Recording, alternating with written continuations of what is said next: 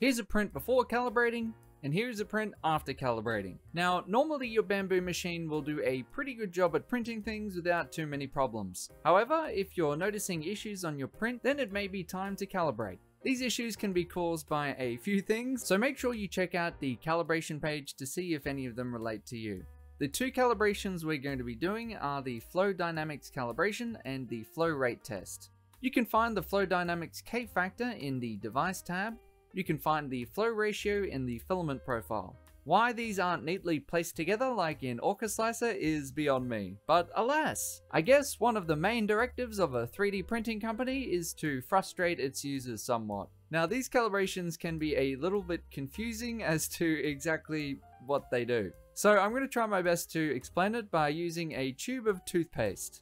Let's start with flow dynamics, and imagine the opening of the toothpaste tube is the nozzle. When you first squeeze, there is a slight delay before anything actually comes out, and when you stop, there's a slight delay until it actually stops. So the flow dynamics calibration teaches your printer how much to kind of pre-squeeze or ease off, so you don't get blobs, gaps, or weird edges, especially on corners and detailed parts. Then there's the flow rate calibration, which is about getting the amount just right. Squeeze too hard, you get a glob. Not enough, and barely anything comes out. Squeeze just right, perfect line every time. The flow rate calibration makes sure that your printer knows exactly how hard to squeeze the tube, so your prints have accurate walls, solid layers, and a clean finish. Now, if you never want to have to worry about calibrating anything, then today's sponsor PCBWay takes care of all of this for you. They have an army of commercial grade 3D printers that can print a huge variety of materials from PLA and resin all the way up to steel. They'll handle all the precision for you. No need to dial in the flow rate or K factors. Just upload your files and you'll get a quote straight away. I got them to make me some door hinges for my P1S a few months ago, and they're still going strong to this day. Use the link below to get a discount off your next order. And now it's time to calibrate. The first thing we need to do is prepare our filament profile. If you're using a default or generic built-in profile, you can skip this step. But for those of us who have made our own, we will need to make a custom filament so Bambu Studio can see it in the coming steps. Create new, select your vendor, type, and what variation it is. Then click copy current filament preset, which basically copies your known working preset in its entirety and allows Bambu Studio to interact with it properly.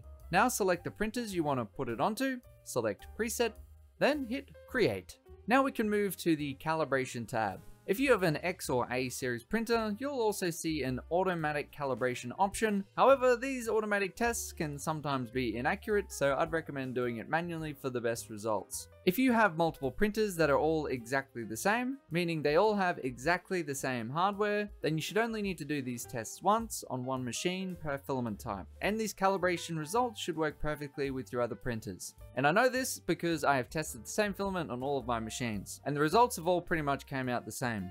We're going to start with flow dynamics by clicking manual calibration. Select your nozzle size, plate type, and filament. The filament you use has to come from a filament type that is listed in your custom filaments window or any of the system presets that came with the slicer. Then choose line and adjust the value step to 0.001 for the most precise result. Then hit calibrate and wait for the print to finish. Now you'll see a bunch of lines next to a bunch of numbers. The aim is to find the line that is the most consistent without any over or under extrusion. And if you're a perfectionist, this can be a little bit of a pain in the ass. But from this test, it looks as though this line looks the best, so our K factor is now 0.033, which we will now be assigning to the filament we chose in the earlier step. So when we move over to the device tab, we click the filament box, find our material we used for the calibration, and choose the new PA profile we've just made. If you ever need to change the K factor for any reason, you can go into Manage Result and Edit, Delete, or just make an entirely new setting. Now it's time to calibrate the flow rate. Choose Complete Calibration, your nozzle diameter, plate type, and the same filament you used in the previous test. Then click Calibrate. The printer will now print off a few rectangles with numbers above them. Once they're finished, inspect them closely for the rectangle with the nicest surface. You can try rubbing them with your finger to see how rough they are, or even to see if a genie will appear and grant you 3 wishes. I just find it easier to inspect them visually, as sometimes a lot of them can feel very similar. Once you've chosen one, select the number on the calibration screen, and now you have your flow rate for the filament. You can do an additional calibration if you like, but I find that the initial one is good enough. You can either save the flow rate to a new filament, or make note of the number and add it manually into your pre-existing filament preset.